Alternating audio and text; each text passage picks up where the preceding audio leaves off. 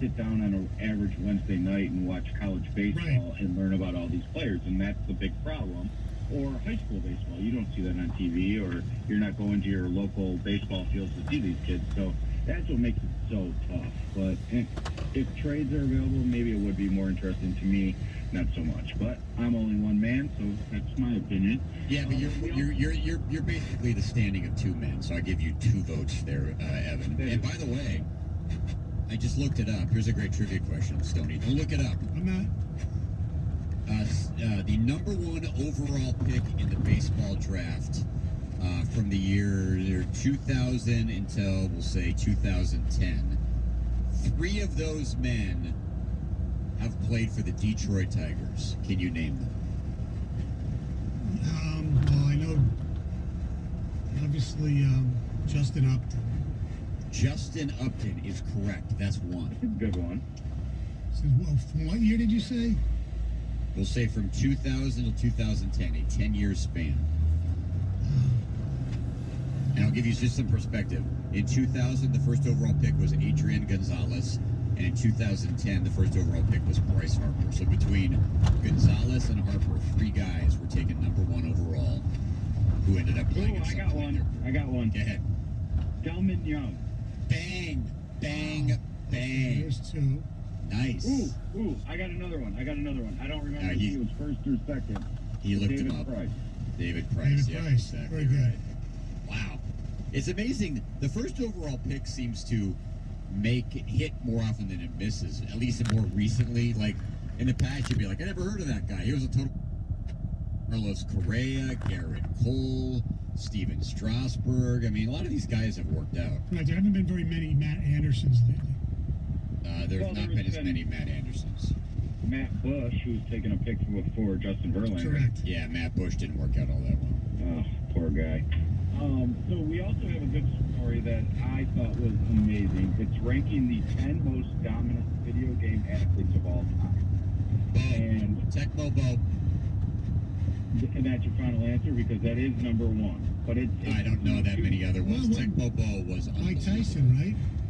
Well, Mike Tyson was never a playable character in that game, so it's kind of iffy, but he is a dominant character because it was very, very tough to beat him.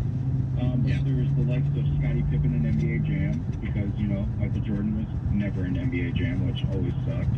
But then, this is my favorite, Jamie, and you'll like this, is John Dowd. Do you know who John Dowd is? John Dowd. He rose the attorney? No. I want to say the game was called Hardball. It's MVP Baseball. MVP Baseball. Okay. And John Dowd is Barry Bonds, because Barry Bonds would never allow his likeness in the video game. So John Dowd was the guy that replaced him. And John Dowd in MVP Baseball was unbelievable. So you also have, you know, Steph Curry in NBA 2K. You have Reggie Bush in NCAA football, who is unbelievable. So go check out that list. I think it's really cool for anybody that likes to play video games and to see the most dominant athletes that ever graced your PlayStation 3 or your Xbox, or Nintendo or Sega or Dreamcast, whatever the video game system may have been.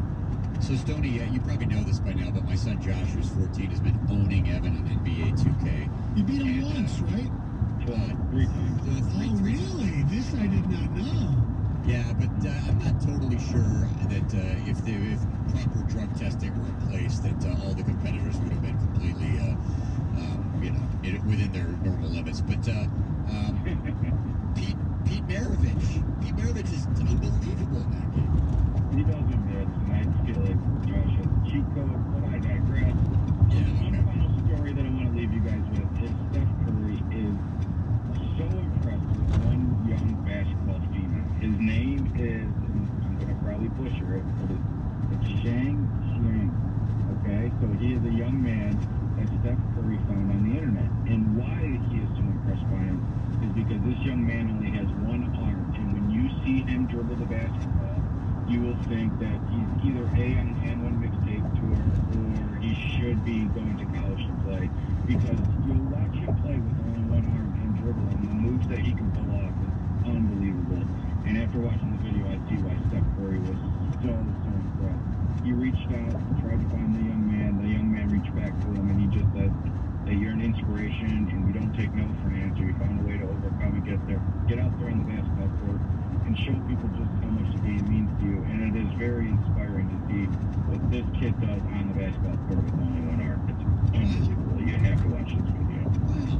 I have not heard anything about that. Check it out. So that's all at 971theticket.com.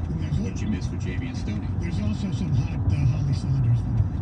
Yeah, that's for Stoney. We ran out of time, but go check that out. Yeah. And make sure you follow us about Major League Draft, and also don't forget about Thursday when we'll have rounds 2 through 5 as well. Awesome. Thanks, Dad. Appreciate it, buddy. Talk to you soon. Thank you guys. Have fun. Thanks, Ed. There he is, the man, Evan Jenkins, and he covers everything you need to know on 971theticket.com.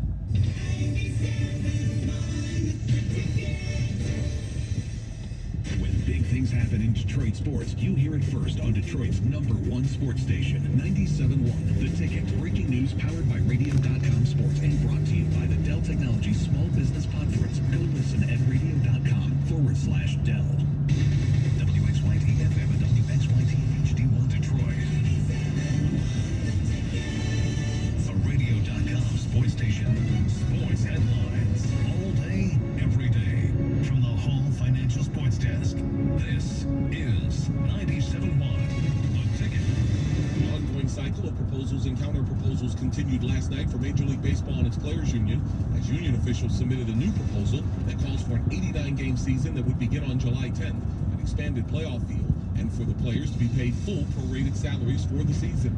It's expected league officials will reject this proposal, which the MLB Network's Ken Rosenthal says just illustrates what's wrong with baseball. There are a few other things going on here in the country, and in this particular environment, at this time, to have this squabble, we would have hoped there would have been some thought of the bigger picture, and yet it seems like these two sides cannot get out of their own way. That clip comes courtesy of NBC Sports.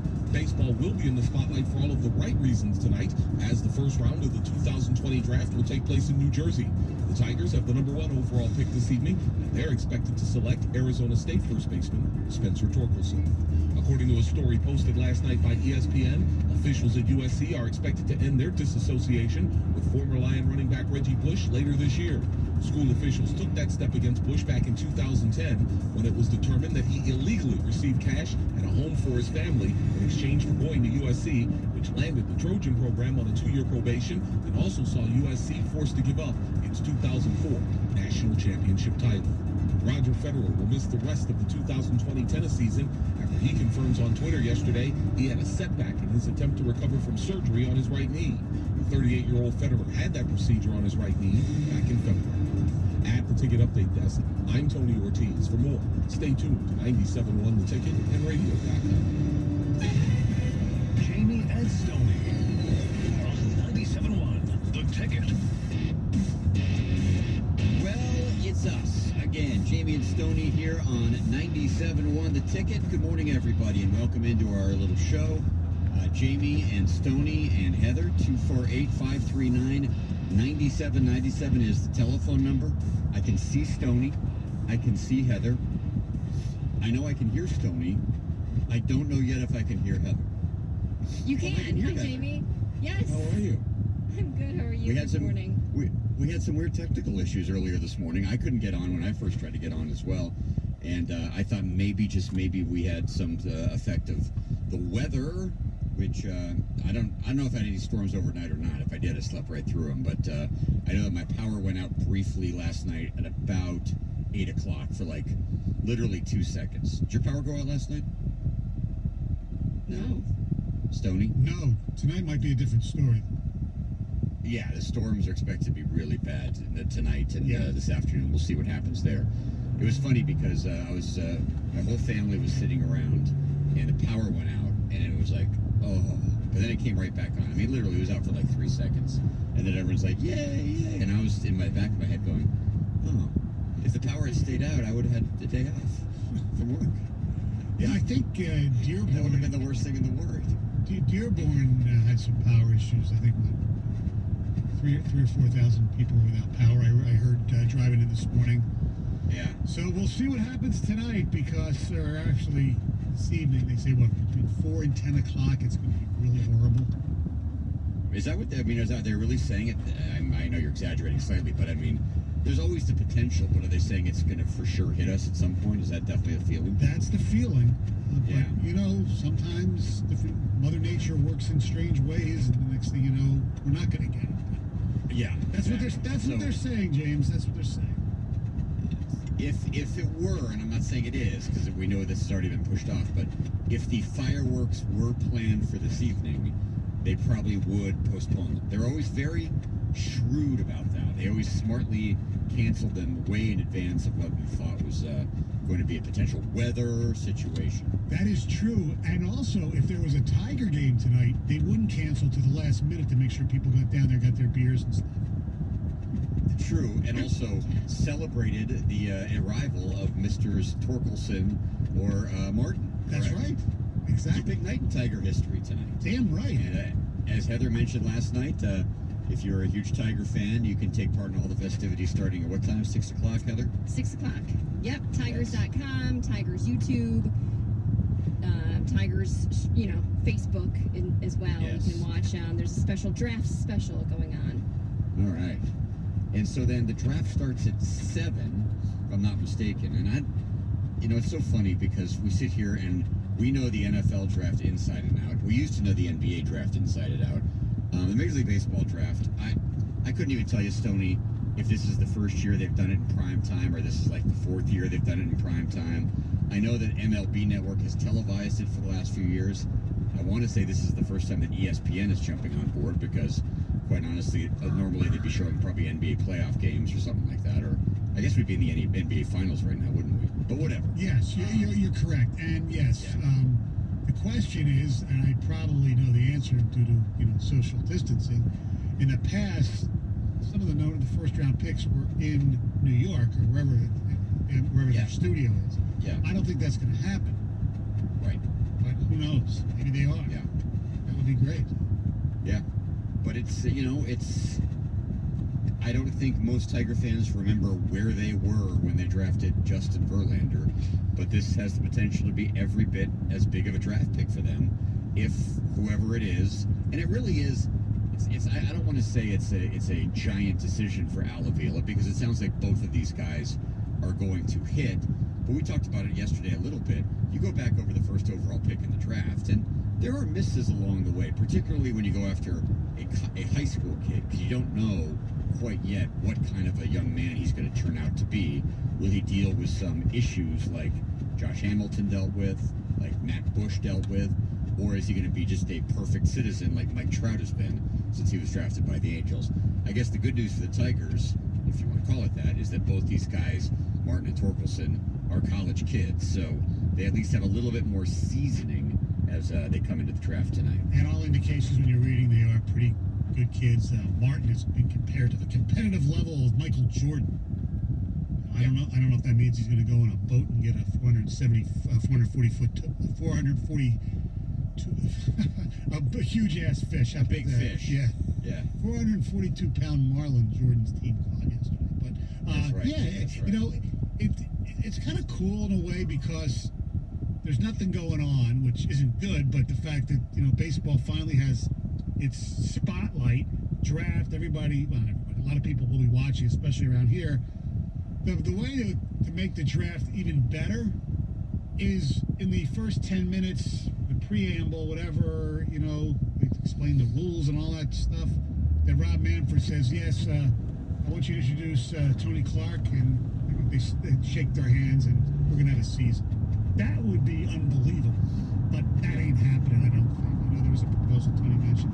Players came back with 89 games. That number, but then it is expected to be rejected. Yes, but doesn't it seem like at least they're heading in the right direction here, Stoney? I mean, I don't know. I remain very cautiously optimistic that they are going to find a way to get a deal. And I think the fact that the players came back with 89 games is at least a step in the positive direction. But you're right, they still need to come down more and find a number they can all agree upon. But I don't know. I don't see it going to an arbitrator or anything like that. I think ultimately they'll settle something here, but it just seems like they're getting closer and closer. So, yes, that would be the good case scenario. The better case scenario would be that Rob Manfred stands up there and says, I've decided to give the Tigers the first 2 picks in the draft. Well, what's interesting is if for some reason they don't play a season, it's horrible. Tigers might get the number 1 pick next year. Yeah. They haven't talked about that, have they? No, I don't know what they would do. I mean, I don't think they go through a lottery system, right? I mean, or maybe they take a few teams that, happy big, do something like that with the worst 5 teams or something, rather than have the Tigers than the pick again. Do you think it's at all more exciting this year? And maybe it's not more exciting. Maybe the fans right now are listening to us going, this is, I couldn't care less about the baseball draft. But the reason why I was thinking about it is because, number one, the Tigers have not drafted a hitter who has made an impact in the major leagues in quite a long time. Okay, that's one. And when they have, it hasn't necessarily been a top flight pick. It's been a guy who's developed. Like you mentioned yesterday, you remember when Cameron Maybin was picked. Right. Okay. I don't remember either Granderson or Castellanos getting picked. Well, no, but obviously it's interesting because Castellanos, I wrote that down because I remember they didn't have a regular first-round pick, so he was their first pick in whatever, compensatory or whatever. Oh, yeah. And people were very high on him because the reason he even lasted that long was because nobody else would sign him, or so Castellanos had a little bit of a slight buzz to him as far as with baseball people, and But obviously, when you're at the top of the draft and you're focusing in on hitters, these 2 guys are going to get a bulk of the attention. And the other thing, too, is when you read about them, I mean, Torkelson could be on the big club as soon as 2022. Well, yeah, but here's the other thing. With the way this season's going to be, who the hell knows? There's no minor leagues. There's an outside chance Torkelson and, of course, Mize and Skubal and Manning, they could be on the roster sometime during this, shortened season as well. And the other reason, and don't discount this, Jamie, that people might be more excited than ever by the Tigers not having the number 1 draft choice is the name factor. It's Spencer Torkelson. It's Torque. I know. I mean, people are kind of, it's kind of a cool name. And if they take, Austin Martin, it's a name close to a James Bond car. Yeah. The Torkelson thing, as you know, because we've talked about this since his name first emerged, I'm a little dubious about only because he does not sound like a great sports star. I feel like the great sports stars have names that fit their standing, don't you? Yeah. There's not too many great Spencer Torkelson type names. Now, Spencer Torkelson sounds like an offensive lineman from Wisconsin.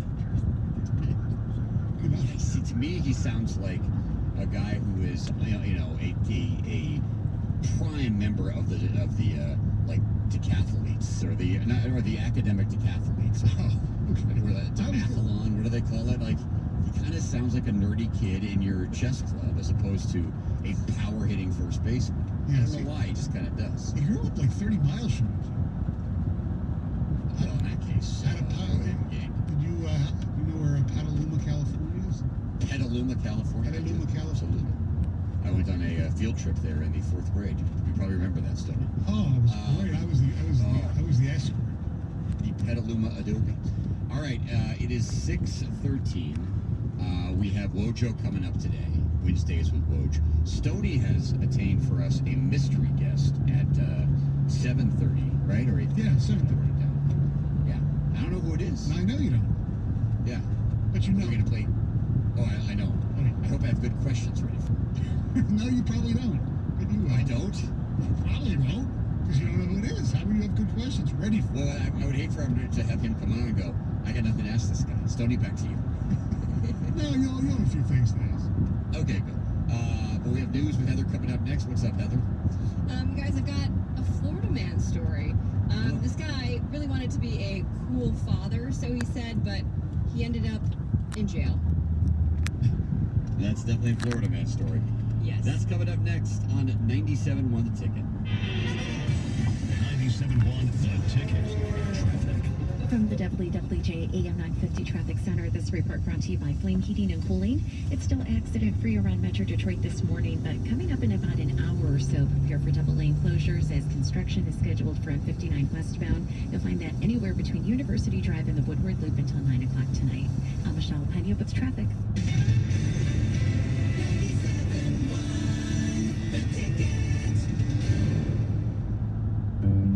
Businesses are starting to bounce back. But what if you could do better than that? What if you could adapt, deliver, and succeed in new ways with new customers? At Comcast Business, we're committed to helping you not just bounce back, but bounce forward with one of our best offers ever.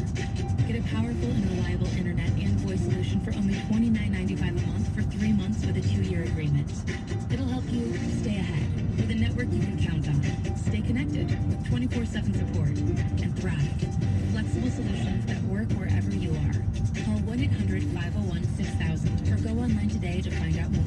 Plus, ask about other offers to get a prepaid card worth up to $500. Comcast Business. Offer in 6/22/2020. Restrictions apply. Limited to new Comcast Business 75 megabits internet and one voice mobility line customers. Early termination fee applies. After 3 months, enrollment and eco-bill and auto pay required. Equipment installation taxes and fees extra. Subject to change. If your air conditioner sounds like your baby endlessly screaming in the middle of the night, don't hesitate. Call the experts at Flame. That's Flame Heating and Cooling. Go online now to flamefurnace.com or call 888-234-2340. That's 888-234-2340. A round of hide and go seek helps a family find joy. A wheel-go race reminds us that moving forward takes teamwork. Play pulls us through. At Project Play Southeast Michigan, we believe our community and our kids need free play now more than ever. To build hope, to brighten days, to bring us together. The worlds may have changed, but the game remains. And fun beats fear every time. For resources to help our family members, visit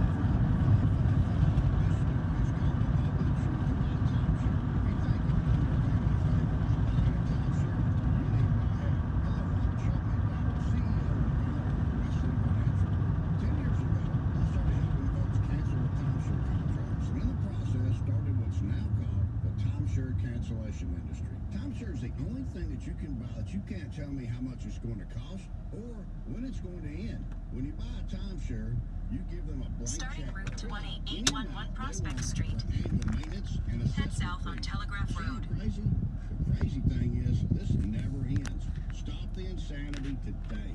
Call my office now. I guarantee if we can't cancel your timeshare contract, you'll pay nothing. Stay in the left 4 lanes.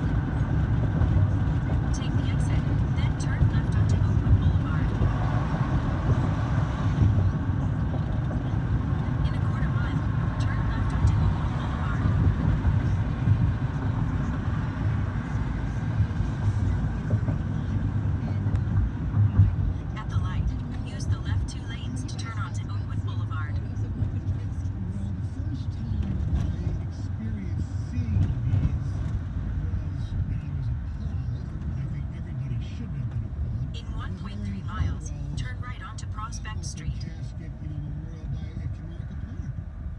People like fans could go and take photo, and they take Yes. photos. Really? What are you doing? He's lying in state, basically, Yeah, for sure. Now, it was not a selfie, correct? It was No, it wasn't a selfie. It wasn't like the person was holding up a picture and giving the thumbs up with the open casket behind that. It wasn't like that. That to me is even worse. But Jamie, correct me if I'm wrong, at Ernie's, there were a couple of selfies. I do remember seeing I didn't go to the Ernie Harley. I didn't either, but I saw on social media, right? Yeah, I vaguely remember that story. Let me just start right off the bat, and I'm not trying to criticize anyone's choices of how they die. Everyone's entitled to do exactly what they want. But as a long-time memorial service goer, I don't like open caskets, period. I just don't get it. I don't quite know what you're supposed to do other than have a somber moment. And of the ones I've gone to, I don't know that it's ever made me feel, and it's not supposed to be about me, but you know what I mean? Like, Right. I never feel like I've had this great moment with this person. Like, oh, so-and-so and so-and-so. I don't particularly like them. It takes an already uncomfortable situation and makes it more uncomfortable. Yeah, it's one of the few things that Jewish people don't have open caskets. I think that's good, Is it actually. against the religion or what? Yeah, I don't know. I don't know if it's religion, tradition, whatever. They just don't have them. And you go look. You can see that, like the family, the close family in the back, the funeral. Yes, and that's it. And then the wakes either. So I remember a friend of mine passed away. His wake, and so they're looking at me. I always say the same thing.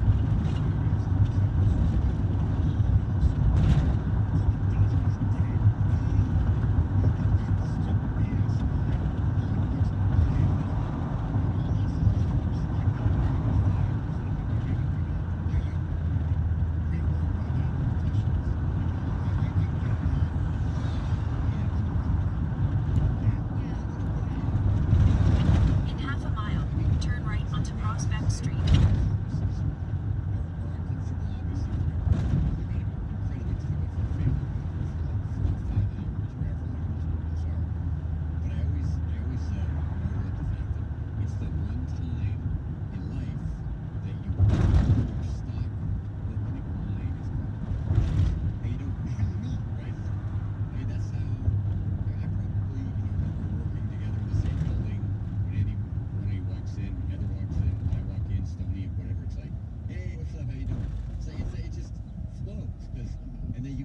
Say that at a memorial service, like, how am I doing? How do you think I'm? Oh, I mean, And so you're looking for something to say, and that's probably Stoney why they say the line of whatever, like he looks great or she looks great. Yeah. I don't get it personally. But as far as the sharing them on social media, I don't know. I don't know. It's like social media is the base root of it is a feeling good thing where you post something about yourself and then people pile upon themselves telling you how great either you are or the picture is, right? Yes. I'm sure it's some endorphin in your body where it's like, oh, they all think I look good, this is great. And so what do you possibly say when you see on your social media feed the body of a dead person? I don't have any idea. Well, your grandmother looks so great. I don't know. It makes no sense to me. Me neither. And I will say, I instantly, got out of the album and stopped looking after I saw that. I was shocked to see somebody post that on social media. Maybe that's what people are doing, but I don't know. At the light, turn right onto Prospect Street. This is not something that needs to be shared. Like, this is a private moment between you and this person. I couldn't even imagine, like, having time to take my phone out and get a photo, and it boggled my mind. Maybe Twitter should stop fact checking and then not allow open casket pictures. I mean, it does speak to a larger issue. In a quarter mile, the